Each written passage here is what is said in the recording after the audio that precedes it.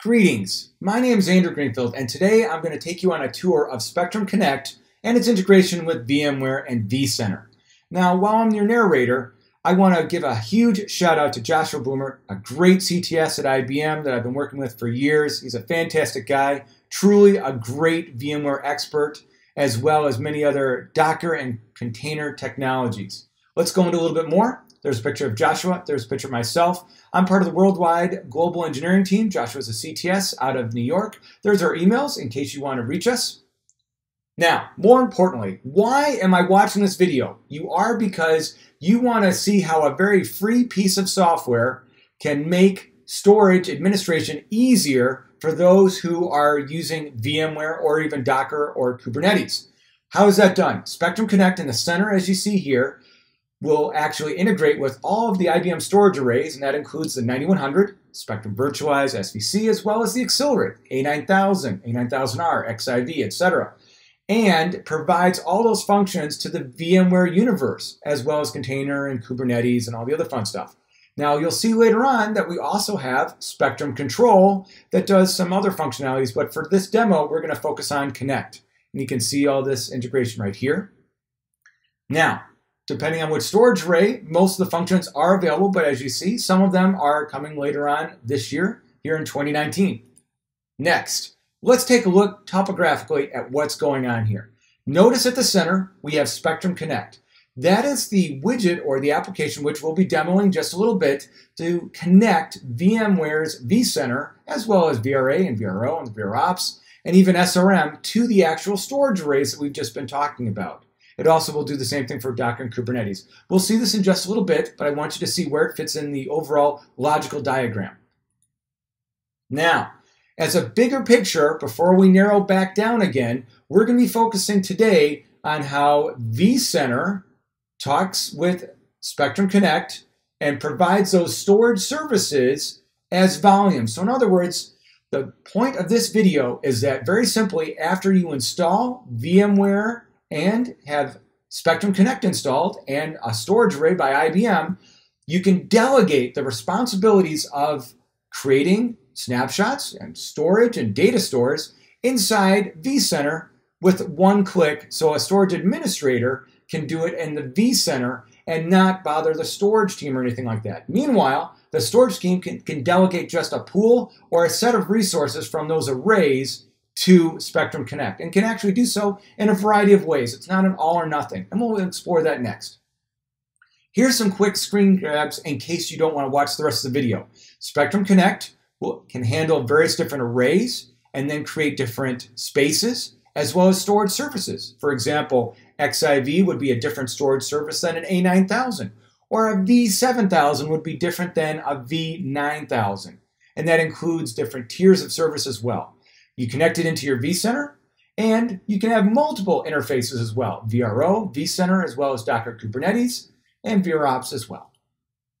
What does it look like once you're inside? Yes, I promise you'll get to the demo, but just in case, here's some nice screen grabs. Once you've installed Spectrum Connect, you'll get a Storage Volume Objects Extra button, depending on if you're using the Flex interface or if you're using HTML. And you'll see the HTML next. And then you'll be able to see the IBM storage volumes and vVols that you've actually provisioned.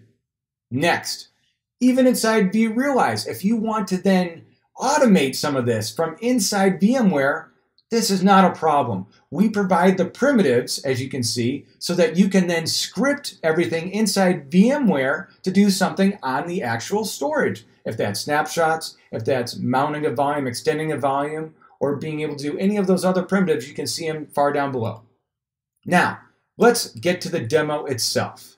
Here's the IBM Spectrum Connect interface. Let's log in right now, and the first thing I need to do once I've logged in is that I will need to talk to my storage arrays, and I need to do that by checking my storage credentials. So as I click on storage credentials, I'm going to actually put them in right here, and as I do, a nice little copy and paste, we'll put those in. The next thing I need to do is I need to put in the actual IP or host name of the storage arrays I'm about to connect to. So you can see that I'm putting in an IP address. This is my A9000 in my lab. So one array is added. Let's add another array. So this is the A9000, part of the accelerate line. And now let me add another one. So you'll see that I'll put in a slightly different IP address of my V9000, or part of the virtualized storage array line. And again, it's using those storage credentials you saw earlier. So I have two arrays that are put in here. The next thing I need to do is I need to add an interface. So Spectrum Connect can talk to a lot of different interfaces, not just vCenter, but as you notice, even Kubernetes and VRO. So this time, instead of an IP address, I'll put in a DNS name, or a fully qualified host name, along with my username and password. So as you can see, I will now be finishing this up for vCenter to talk to Spectrum Connect.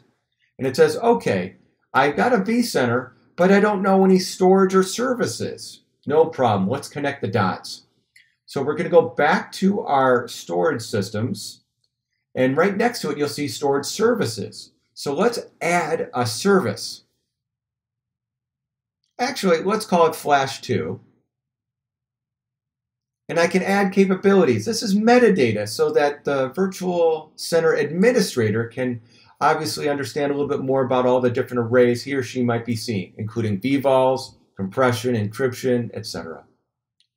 So now that I've added Flash2, you see that it's yellow. I need to attach it. So now that I've created a service, I'm now going to right-click on my system, and I will attach it. So as you can see, it says, are you sure? Of course.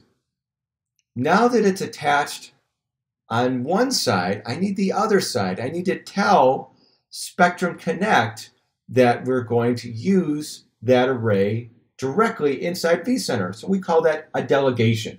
And it says, are you sure you want to delegate the storage service to the vCenter? And this is an important point because now we are telling the storage array to get all of its commands directly from vCenter. And let's go to vCenter right now. So here's my vCenter interface. You can see that I'm using the same credentials as I just used inside Spectrum Connect, but it could be a different account for this matter. That way you have a service account versus a normal administrator account. You can see that it comes up on IBM Storage Services. You can see the Flash2. And also, let's go into the summary so you can see a little bit more of what I've got here in my lab. Under More Objects, I can actually bring up that IBM integration. First of all is the storage space. Next, under Storage Services, you can see the Enterprise Flash and the Flash2 that we've just created. Let's go in now to those storage services. So if I click on Enterprise Flash, you'll see that there's currently nothing in consistent groups or volumes. It's part of our default space. We know that from that metadata screen I just showed you in Spectrum Connect that it's Flash, and the data reduction is both compression and deduplication. Great. Also, in the right-hand side, you can see how much is used, how much capacity is totally there, as well as how much is free.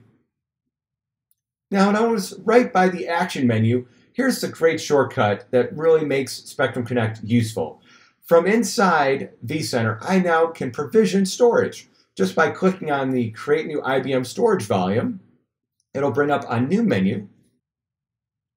So take a look here. It says, wait a second, what host do you want to put this to? Great, I'll select that. And then it says, oh, here's the service capabilities for what you've currently selected, so that I can either use this from a policy-based selection, or I can change the size or the number of volumes, as well as name it and the LUN ID as well. I'll make this 15 giga integer bytes, and I'll name it test v1. Now when I click OK, it'll go through and it'll actually start doing this. Now, when I go to IBM storage volumes, you can see the older volumes before I installed Spectrum Connect here, and also the test v1 I just created. Now notice those older ones don't have very much metadata because they were created outside of the Spectrum Connect integration. But if I click on the test v1, you'll actually see a lot more rich metadata, which is very useful for the vCenter administrator. Before I do that though, I want to show that this volume was successfully created on my A9000. So inside the Hyperscale Manager, I click on Volumes, and now let's search for that same volume here. Now the Hyperscale Manager is the GUI for the A9000, so if I type test V1, you'll see that it automatically finds it on one array, yes, Tyrant, and it's 16 gigabytes. Notice the worldwide name, notice the pool. This is the pool that I've delegated to Spectrum Connect from the A9000. In other words, you don't have to dedicate the entire array, you can just dedicate a certain portion. And now, by clicking on Test V1 here inside vCenter, you can actually see the same metadata, the Flash A9000, known as Tyrant the Imp, part of the domain name SCB domain that I've created inside the A9000. You can see the serial number. You can also see that I've currently done no snapshots or mirroring, although this would be updated as well. And if I want to configure this, I can actually rename, I can change the multipath, I can change the size, or even the host mapping, all from within the vCenter interface, which is, again, the important part of why Spectrum Connect is very useful as your overall storage strategy. And again, if I wanted to resize this volume, I can show you this right here.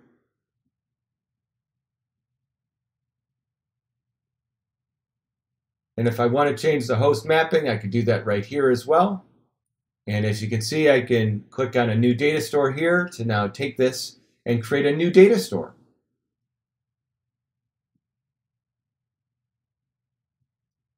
So I'll name it very similarly. So I'm creating a new data store now off this LUN.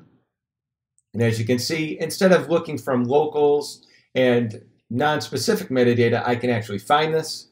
So I now finish up the VMFS. And as you can see, it picked up the change. So now I've taken a LUN, I've made a data store out of it, I presented it to a host, and there is that data store which I can now use. Thanks again for watching. Again, this was a nice video from Andrew Greenfield and Joshua Blumert of IBM describing VMware and its integration in Spectrum Connect. If you have any questions, please feel free to reach out, and I look forward to seeing you soon at a TechU or one of our many, many worldwide global presentations and conferences.